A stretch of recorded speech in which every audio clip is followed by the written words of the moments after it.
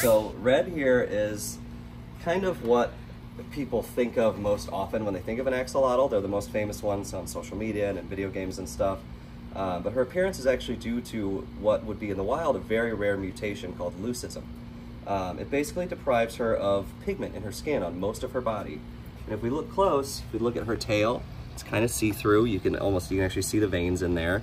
If you look at her gills, they're very red. That's because her skin, again, has no pigment, it is transparent, and you're just seeing the blood flowing through her gills. There's a lot of blood in the gills because that's what they use to breathe. So it has to process that oxygen. Now the difference between leucism, which she has, and true albinism, like an albino, is that leucistics can still have a little bit of pigment. And if we look close, she's still got dark pigment in her eyes, and she's got some dark pigment at the tips of her little fingernails.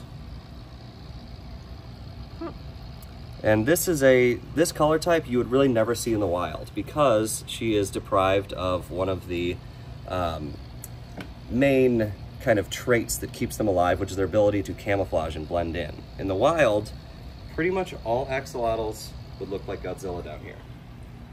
They live in one lake in the world. It's a kind of, lake with a swampy bottom, and his color pattern is going to help him blend in perfectly to avoid predation.